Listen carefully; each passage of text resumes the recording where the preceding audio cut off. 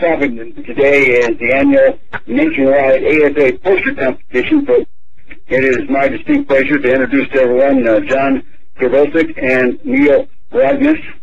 Both Neil and John teach statistics interestingly at the same institution, that's Grand Valley State University of Michigan. Neil, as way of background, received his PhD in applied statistics in 1993. He attended Northern Colorado University. John received his from Iowa State in 1999. Oh, and by the way, John had taught high school math in Wooster, Ohio before that. Neil and John have both chaired the ASA poster competition for the state of Michigan in the past, and today they'll explain to us how the program works and how you and your students can participate. So, gentlemen, take it away. Thanks, Paul. By the way, this is Neil Rodness. I'm going to be doing the first half or so of the webinar, and then John will take a little bit there. And so the webinar is working with K-12 students to create a statistics poster. The statistics poster competition dates back to 1990. Since the mid-1990s, the ASA NCTM Joint Committee has provided oversight of the competition. Over the years, many state competitions have developed. At the end of this webinar, you'll find information regarding some of the resources that are available through many of these state competitions. The winners of the state competition are then forwarded on to the national statistics poster competition. And one such state competition, as Paul has already alluded to, is the Michigan Statistics Poster Competition, which has been in existence since 2000. So this webinar, as I mentioned, has two parts. The first part is primarily going to focus on some of the NCTM mathematics standards and how the statistics poster competition can help meet these standards. And then the second part of the webinar is more concerned with the how-to of participating in the competition. So let's begin with the definition of what a statistics poster competition, or what a statistics poster is. You can see there it's defined as a visual display that uses one or more related graphs to summarize data, discuss different points of view, answer questions about, and explore data. So basically, we're talking about is a visual summarization of the data. And the statistics poster competition for K through 12 is certainly one way, very much in line with the mission of the ASA in terms of promoting the proper application of statistics and promotion and development of statistical education for the public as well as the profession. As you're likely already very much aware, the NCTM is standards specific to statistics and probability. One such standard is the data analysis and probability standard, which states that students should be able to formulate questions that can be addressed with data and collect, organize, and display relevant data to answer them. The K-12 poster competition provides an ideal way in which this standard can be met. It provides a great way to involve students in actual hands-on research experience as well. The statistics poster competition has 4 submission categories: K through 3, 4 through 6, 7 through 9, and 10 through 12. For instance, one of the posters received by the Michigan Statistics Poster Competition for the K through 3 category posed this question: have the number of hurricanes that have hit the United States increased or decreased in the past 154 years?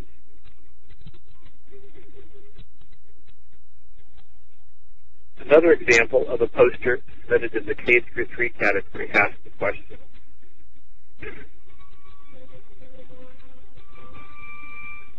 what hand should you use? You have to put beans in a cup. You can Either they said we gathered data from Girls Club at church. They had 15 seconds to put beans in a cup. They did this twice, first with the dominant hand and then with the other.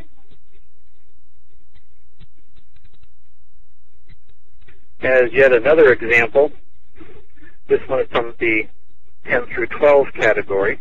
One poster focused on the question, can people tell what type of water, whether bottled or tap, they choose as best tasting?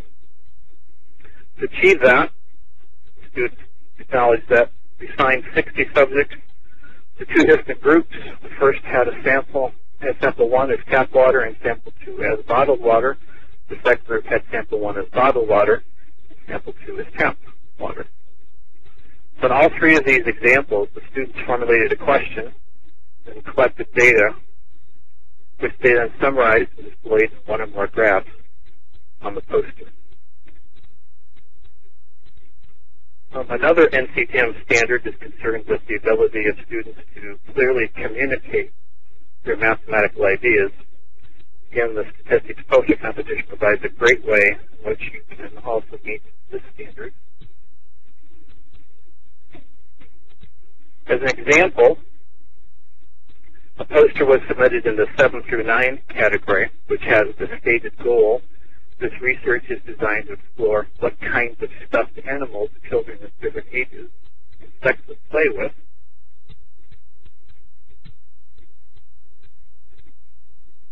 Included on the poster was this graph, which had the length of animals in centimeters along the x-axis, as you can see, and the frequency along the y-axis. Further, tallies were clustered according to the age groupings. And accompanying this graph was the explanation.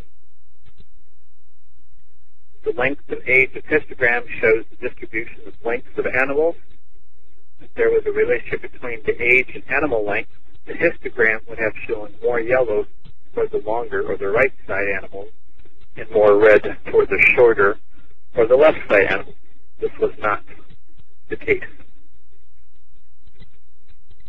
And yet another NCTM standard that can be met with the statistics poster competition is the representation standard, which requires students to be able to create and use representations to organize, record, and to communicate mathematical ideas.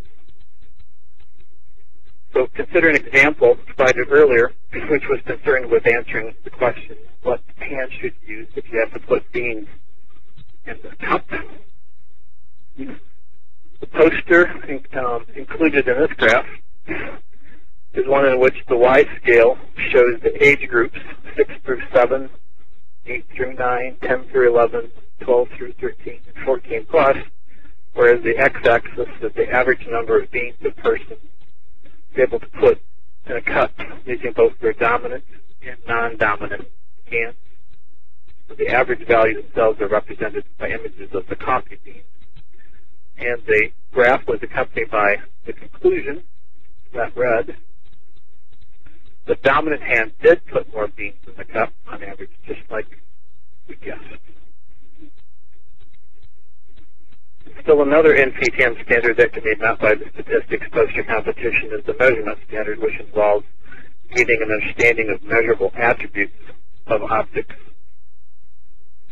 As an example of this particular standard on how it was met, let's return to the prior example concerned with stuffed animals, which included measuring their lengths in centimeters.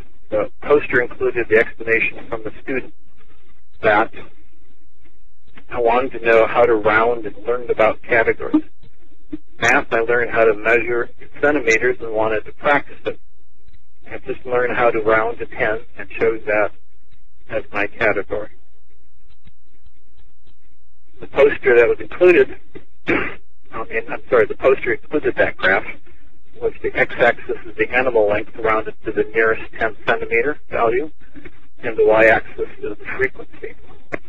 Note that there are a total of 45 stuffed animals included on the graph, which included a statement from the student that I am John, I'm doing a study about the stuffed animals of our family. We have lots of stuffed animals and they are hard to put away. Mom thinks we don't have too many, but I think we do. So as you can see, the posters often include elements of humor, which the judges appreciate having as well. So in addition to the NCM, the national standards, most, if not all states, have similar standards for mathematics as well. Again, the statistics poster competition provides a fun and an ideal way in which to fulfill some of these standards.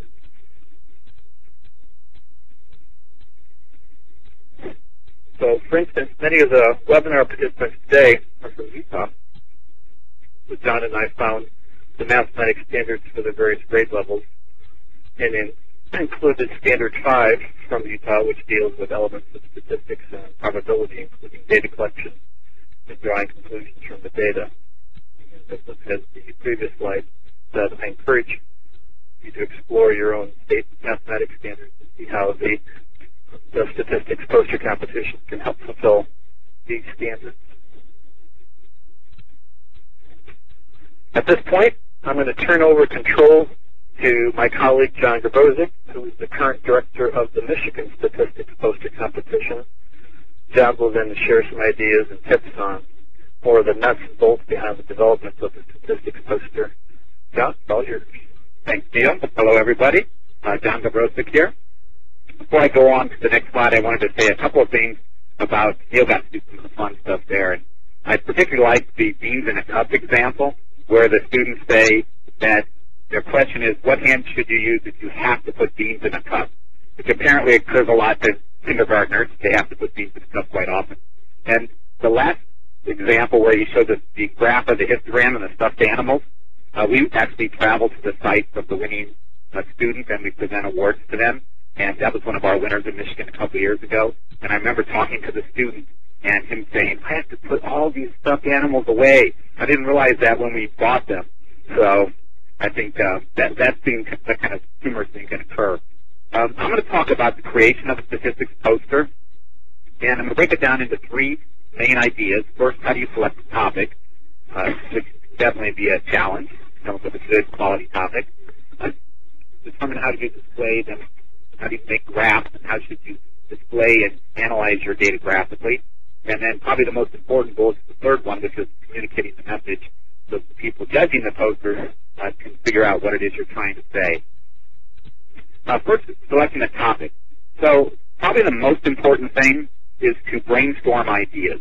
And the way the poster competition is set up is the students in grades K through 3. They can have as many as students as the entire class work on one poster. But in all the other grade categories, 4 to 6, 7 to 9, and 10 to 12, you can have up to 4 students. So when you're brainstorming, you can do that as a class. You can do it in terms of 4 student groups, or however you think is an appropriate way to do it. So what we found that works very well is just have students come up with very free thinking, just kind of make a big list on the whiteboard or on a chalkboard of all the possible ideas, and without trying to narrow them down at this point. And we encourage students to think beyond simply their school, to look at national issues, regional issues, things that would be interesting to a judge outside of the school. After that sort of initial brainstorming idea, that usually generates a large number of possible ideas. Once students kind of get the idea of, well, I can talk about something that's of interest to me. It's interesting not just to my fellow classmates, but something that's of interest to me, like maybe politics or the environment. So we keep it, or sports, we keep it very broad at that point. Once we've got those initial ideas, then as a class or within groups, usually the biggest problem is the ideas are too broad. I was just at a school a couple days ago, and we were talking about the poster competition, and I was asking them for ideas, and one student said, well, I want to do something on politics. I said, okay, that's a good idea, but it's a very broad idea. You could have hundreds and hundreds of questions related to politics. So then we kind of encouraged them, well, what is it about politics you want to know? And he said, well, I want to know about the party affiliation of the people. And I want to know what affects that party affiliation, what issues might affect that. So we were able to kind of narrow it down and then get a little more information and sort of zero in on a question. Next bullet on selecting a topic. Once you come up with a question, the students actually have to be able to collect the data. And sometimes, this is not just true of students, it's true of researchers in general. They have a really good question, but they don't have a way to collect data to answer the question. So making sure that there's a way to actually collect the data is critical. So we talk about discussing what the population is and how you would go about sampling from that population. Are you going to do an internet search? Are you going to actually take a survey of individuals? If you're going to take a survey, how do you decide which individuals to survey? What happens if someone doesn't want to answer the questionnaire? If you're going to do an experiment, how do you actually go about conducting the experiment so that it can be repeated more than one time? And so somebody else can see how you conducted the experiment and they could model the same experiment. And then also I think discussing with the students some of the challenges related to data collection. One thing I found teaching a class of survey sampling and questionnaire design is sometimes you think you've written a perfectly understandable question. Everybody in class agrees it's perfectly understandable.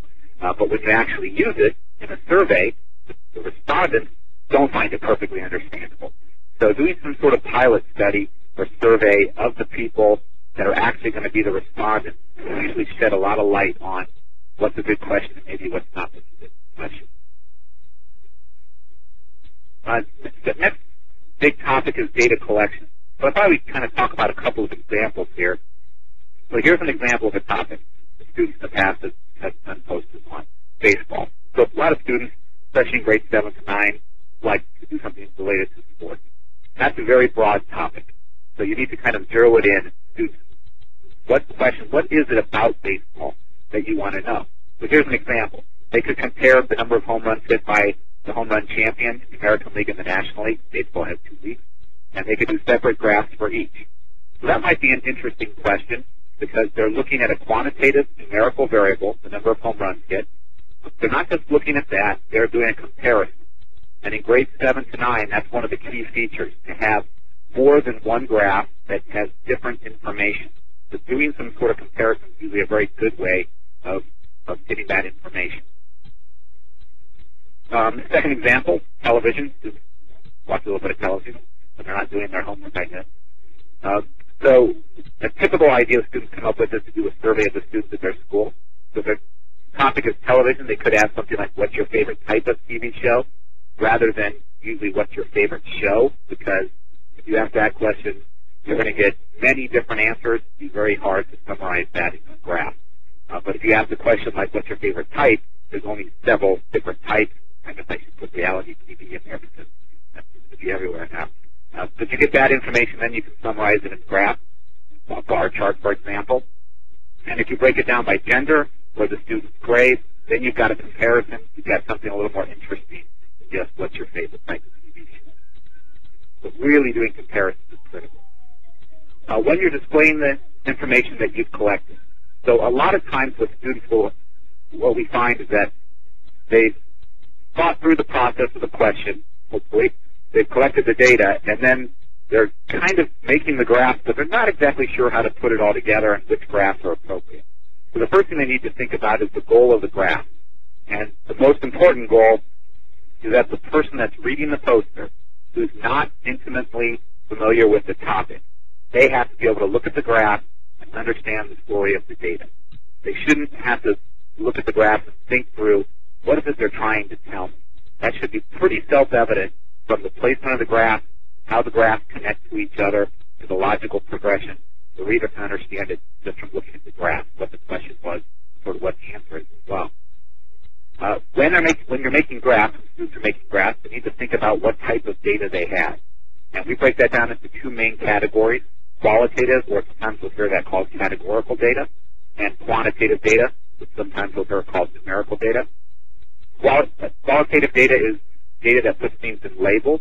So, for example, in the question where you're comparing the home runs for the home run champion between the American League and the National League, the number of home runs hit would be a quantitative numerical variable. The league the player plays in would be a qualitative variable. So you might say, well, Alex Rodriguez this year was the home run champion for the American League. He hit 54 home runs. 54 is quantitative. The fact he plays in the American League, that's qualitative. Quantitative data is numbers, and they need to be meaningful numbers. So, for example, at the end of the semester at Grand Valley, and probably this is true of every college, do evaluations of the course, and the evaluations are on a Likert scale, so that number 1 means strongly agree, 2 means agree, 3 is, I think, neutral, 4 is disagree, and 5 is strongly disagree. So if that's the case, we would really consider that to be qualitative data. Just because we stuck a number on it, maybe it doesn't really make it quantitative. Once you decide the data is numerical, there's 2 main types: discrete, which is counting, so the number of home runs hit would be a count, 1, 2, 3, 4, 5, and so on. And continuous, which are generally measurements. So if you're thinking about one of the interesting things in baseball, maybe more interesting than the number of home runs hit, is how much the person hit the home run, that home run champion, how much they weigh. And that's a quantitative continuous variable. And what you would actually see, if you looked at that over time, is that players have gotten much, much bigger. So even Babe Ruth, who we kind of think of as a very hefty fellow, would be very small compared to the players nowadays. Going on with a couple examples. So here's an example of a qualitative. This is back to the beans in a cup. So one of the things that they kept track of was whether the person's dominant hand was left-handed or right-handed. And so that's a qualitative variable. You're labeling the person as left-handed or right-handed, and they made a pie chart of it. And it's very simple, conveys the information perfectly, obviously hand done by the student. Back to the second example for a continuous variable was the animal link. So they actually rounded this to the nearest 3 centimeters, and then they made a histogram of that information. So we would say for continuous data histogram, stem plot, you might call it a stem leaf design, or a box plot, or very good, appropriate graphical summary. Last thing related to the construction of the posters is the communication of the message. So that first bullet is by far the most important thing. Everything on the poster needs to be right. So that includes things like spelling and grammar, although sometimes you can sneak by with mistakes on that. They're not quite as bad as mistakes in the statistics. But if you should be making a box plot for numerical data and you make a bar chart, then that's a big mistake. Or if you're doing something where you're supposed to be showing the data and you're doing a calculation and you actually calculate it wrong, obviously that would be a problem too. Second bullet there is that there should be a unifying message. So once the students have zeroed in on that topic and they've broken it down, so they're thinking about hurricanes, they want to look at the frequency of hurricanes. All the graphs, all the information on the poster should deal with that question. There shouldn't be extraneous information that doesn't somehow add to the discussion of that question. So this example that's shown there is from the Michigan competition last year, 2 years ago, I think it was. One of the winning posters was that post-hurricane. Next thing is that the information, the different graphs that the students make, there should be some logical format or progression between the graphs on the poster. So in this example, the poster dealt with air pollution. And so they were looking at different regions of the country and how much air pollution there was. And so there was sort of a logical progression where moving across the United States and looking at air pollution.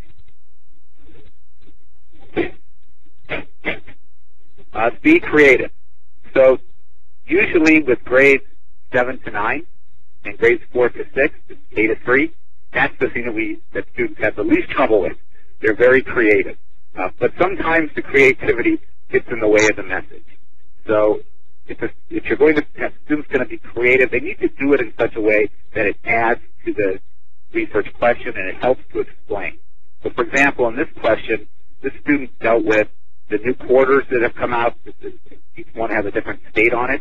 And they wanted to see in Michigan, what's the frequency of how many Michigan quarters there are and how many Ohio State quarters. They were kind of curious as to, are the states nearby Michigan? Do we get more of those quarters than we do, say, a state like Nevada that's not very close to Michigan? So you can see in the upper left-hand corner, they actually have a little graph of all the different quarters. You can't quite see what is there, but you can tell they're different. And then it's got a pie chart that shows the breakdown based on kind of region of country. And so they have multiple graphs there, but they're all looking at the same thing, or looking in a way at how many quarters we have from the various states and comparing them. And they also have a graph there that's actually a time plot that looks at how they collected the data over time.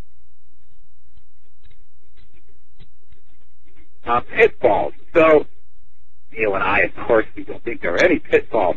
It's all wonderful. But sometimes things can happen when the students are working on the posters. First, these are things that we've seen as we judge posters that are kind of common mistakes. I'll let you read it. I'll just point out a couple of them. The first one is the third bullet. 3D items are not securely attached. So a lot of times students want to put glitter on a poster, or they want to attach something that they think increases the creativity of the poster. But these things are getting mailed, they're getting handled quite a bit, and if something falls off, then the poster loses some of its effect. Second thing is, the fifth bullet down, the topic is of marginal interest. So in grades 7 to 9, it's fine to do something related to the particular student's school, provided they don't sort of let us know who the school is. But sometimes if you can go beyond what's of interest just to that particular city, might increase its chances of doing well. Here's a few winners from last year's American Statistical Association competition. So that's grades K to 3 there. Nice graph, lots of color. Grades K to 3, quite often you'll see the graphs are done by hand. They don't have to be, but that's pretty typical, I think, of grades K to 3. And there's the grades 4 to 6 winner, came from Pennsylvania. About hybrid cars, are they really more economical than non-hybrid cars? I think I remember their answer was no. Grades 7 to 9, about beverages. And then grades 10 to 12, a fourth one, comparing the American Football Conference to the National Football Conference. There were actually 2 winners in grades 10 to 12. The last one dealt with 3. Result 3. The last few slides just deal with some resources for you to avail yourselves of. The first one is our Michigan Statistics Poster Competition website is listed there. And if you go to that website, you'll see a link that says articles describing poster creation. Neil and I wrote a series of articles that deal with pretty much what we talked about today, but in a little more detail. So if you want to get some additional information, that's a good place to go. Actually making the poster. So most of you probably are in a state that does not have its own. I don't think Utah has its own competition. If the state has its own competition, like Michigan, the posters are sent to the state competition. They're judged at the state level, and then the best posters in the state are sent on to the national competition. But if you're in a state that doesn't have its own competition, your posters, you would just send them all on to the national competition. So this is a timeline that we've used with our teachers in Michigan in the past, and they've said that they're able to get everything done without rushing too much. So the middle of January, coming up with a topic, that might be after a couple of days at least ahead of time, giving the students some brainstorming and some feedback on what their ideas actually done, get the data for it. By the beginning of February, hopefully they have their data collected. By the middle of February, they've done their graphs. By the beginning of March, they haven't put the poster together completely, but they've at least thought about what's the layout, where the graph's going to go on the poster, what type of headings are we going to have for the graph, what's the heading for the entire poster, the title of the poster going to be. Middle of March, the posters are done. The deadline to receive the posters is 1st of April, and then April 19th. Next year is when the poster judging will actually take place. The posters should be sent to the Statistics Poster Competition, American Statistical Association. You have the address there. So if you have a state competition, you send it to the state. I think Nevada has a state competition. I have a slide here in a second that will show that. But Utah, I don't think, has a state competition, so you would send the posters directly to national competition. And then there's a list of a few websites that correspond to different poster competitions. The top one is the ASA's national competition. There's the Michigan site, Pennsylvania, Nevada, Connecticut, Ohio, and New York City. New York City just started theirs this year, I think. It's kind of exciting. So those websites have information on their particular competitions. They also have some more general information that, like our website, for instance, has those articles that you can look at and see, get more information on creating posters. And we're done.